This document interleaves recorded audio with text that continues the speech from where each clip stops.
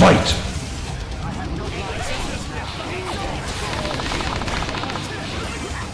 Hey guys, this is Vista from Project Phoenix Media. We got a really great PC game tutorial today. I am revisiting Halo 2 Windows 10, but I'm going to show you how to play it online for free. No Technogas, no Tungo, no Hamachi, nothing like that. But we're going to use it as something else called the Project Cartographer project.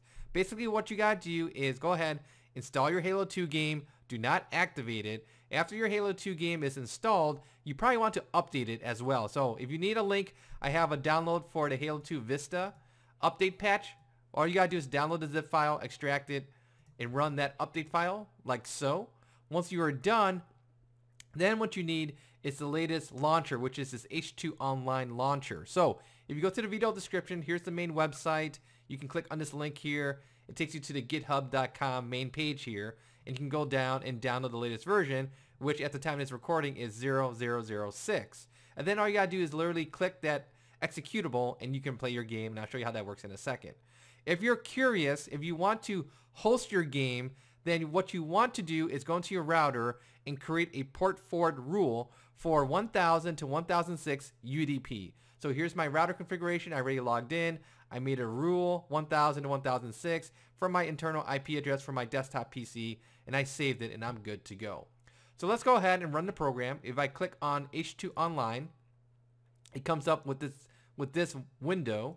Go ahead, type in your name, and then it will also automatically update your game. My game is already updated, so now it says you have the latest version. I click on play, and then it will literally start my Halo 2 game, and I'm ready to rock and roll. So with that said, let's jump straight into the next portion of the video game tutorial. Let's do this. Alright, here we are in the main menu of Halo 2, so let's do this. So if you were to go to Network, if you want to create a new game, assuming you port forwarded your ports UDP 1000 to 1006, click on Create New Game, and then select your map, wait for people to join you, and have a lot of good times. But in this tutorial, what I'm going to do instead is join someone else's game. So we see that there's a server 3 here. There's 5 out of 16 people. Double click and let's join the game.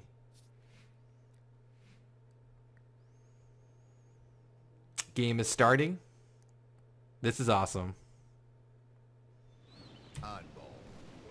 Oh, look at that. Uh-oh.